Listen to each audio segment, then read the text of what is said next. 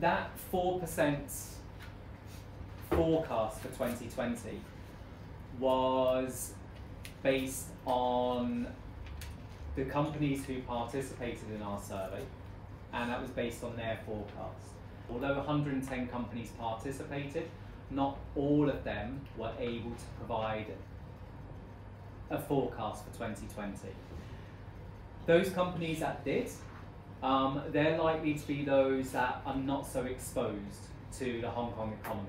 So they're likely to be those that are more regional in focus, so perhaps the regional operations of multinational companies, where their revenue in Hong Kong is not so influenced by what's going on here in the region.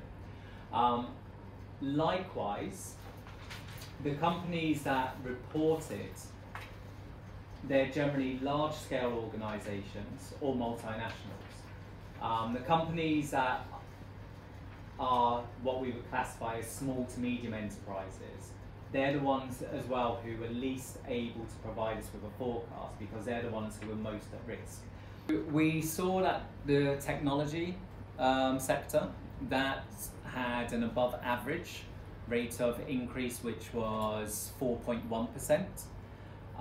We will likely see other sectors such as banking and finance will continue to maybe outperform, because once again, this is a sector which is not so directly affected by the local economy here in Hong Kong. Obviously, we can't predict how long the current economic adversity will last for.